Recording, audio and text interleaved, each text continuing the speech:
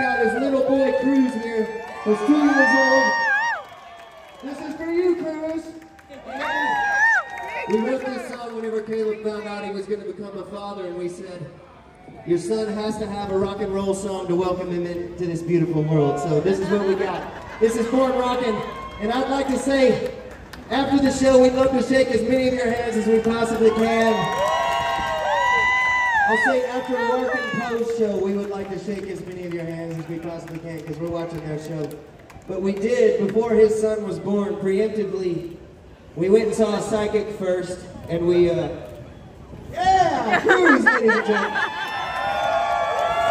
The psychic said, this is what the child will look like, so our next stop was to a tattoo artist in Nashville, Tennessee, where we come from. And she drew the boy. I feel like you aren't listening to a word I say.